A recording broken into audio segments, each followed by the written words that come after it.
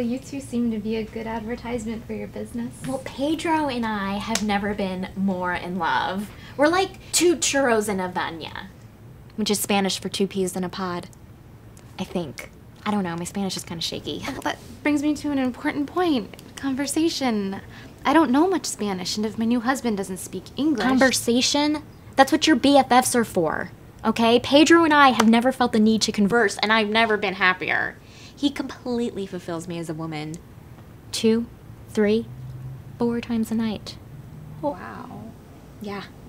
It's a little known secret, but short men have leverage, if you know what I mean. Well, it does seem a bit empty. Empty? I'll tell you what's empty. Boop, boop, boop, boop, boop, boop, right there, am I right? How many months has it been? 2 months? 3 months? 7.5. Oh. My last boyfriend didn't bother to tell me he was married, and I just haven't had the heart to... Look, none of these guys are married. At least not in this country, so... What if I marry one, and then I meet my soulmate? Well, if he's your soulmate, he'll wait. It's only 3 years. Besides, you're doing these guys a tremendous favor. Think of it like a charity, except you get paid. And what about babies? I mean, I really want to have kids someday. Like today, actually.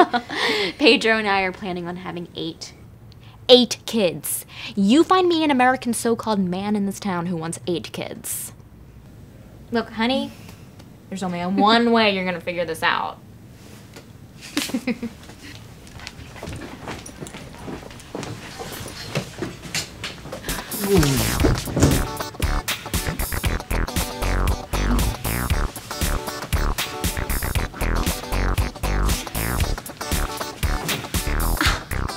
Well, go on. They're not gonna bite unless you want them to. You like them? They're adorable and hot. Say hi to the pretty lady. So pretty. Oh, I love you. Oh, I love you. Oh, I love you.